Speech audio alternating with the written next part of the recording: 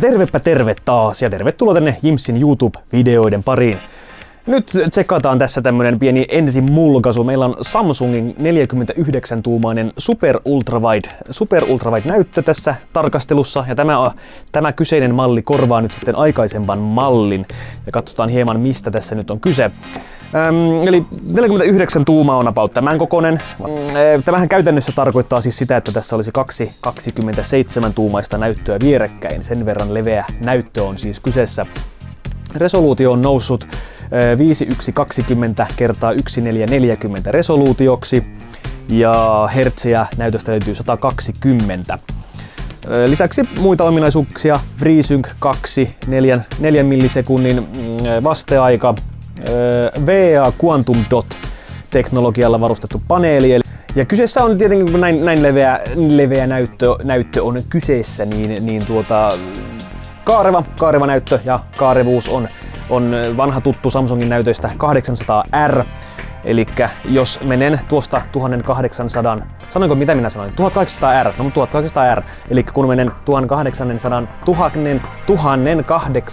millimetrin päähän tästä näytöstä, niin näitä näyttöjä voisi laittaa ympyräksi sulavasti siihen ympärille. Mihin tämä sitten soveltuu? No kuten tässä nyt esimerkiksi se autopeliin tämä soveltuu varsin hyvin.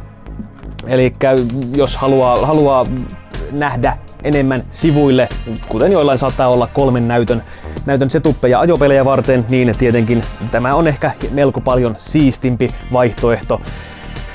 Toki tätä voi käyttää myös sitten ihan toimistossa useamman ikkunan jakamiseen, jos ajopelaaminen, katsotaan first place, jos meinasin haukkua tässä juuri tämän pelaajan pystyyn, mutta hän pääsikin jopa ensimmäiseksi helpoimmalla vaikeusasteella.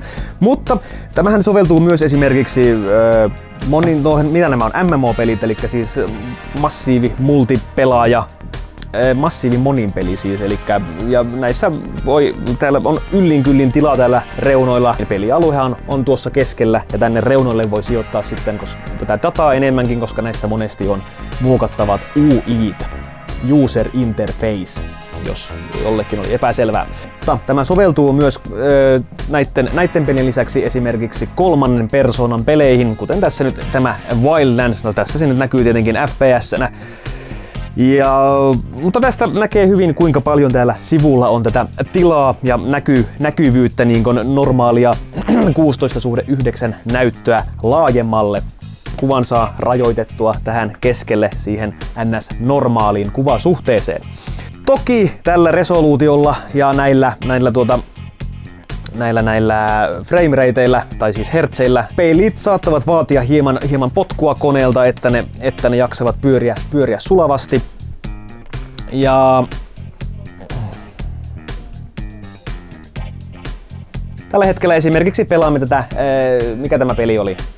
Wildlands, Ghost Recon Wildlands, niin meillä on very high asetukset ja näyttäisi pyörivän suhteellisen. Valitettavasti me unohdimme laittaa tänne nuo frame counterin, joten emme pysty kertomaan teille nyt tällä hetkellä FPS:iä, mutta ihan hyvin se tässä vaikuttaa pyörivän. Toki koneessa on 2080 Ti.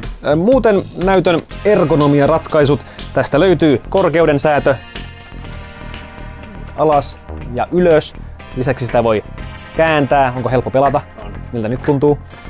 Ja tästä löytyy myös kallistus.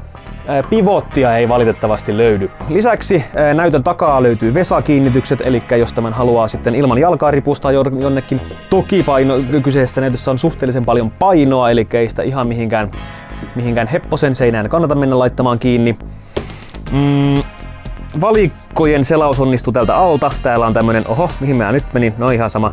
Täällä on tämmönen pieni tatti, ja tämän tatin kanssa pääsee sitten liikkumaan näissä valikoissa ja valitsemaan itselleen kivat asetukset.